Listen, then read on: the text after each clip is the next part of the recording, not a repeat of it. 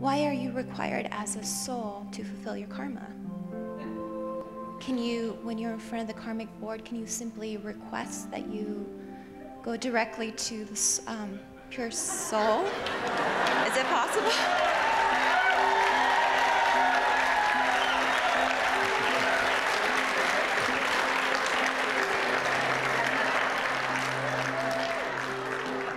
Y'all through?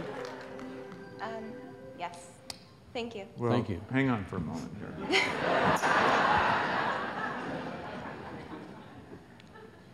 One of the ways to consider your karma is what do you need to experience and learn? So you can translate it into that.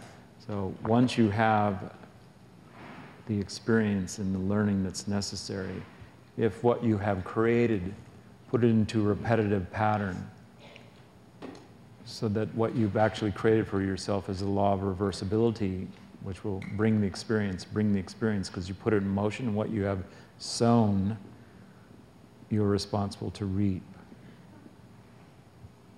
So that's the law. The grace is, can I move into the completion with the learning, so that the repetitive nature of what I've created can be released. That's a request, that's appeal.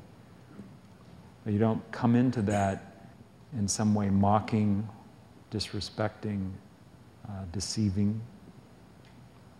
You come by that honestly, that you're prepared, that you can stand in the learning by demonstrating the learning, that you don't repeat the patterns that would create new learnings or new experiences that bring forward the learning again. So you demonstrate, I have learned. I don't repeat this area. I've come to a completion in it.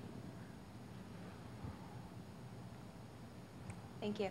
Okay. Sometimes when you ask inside, have I completed the area, you don't get an answer.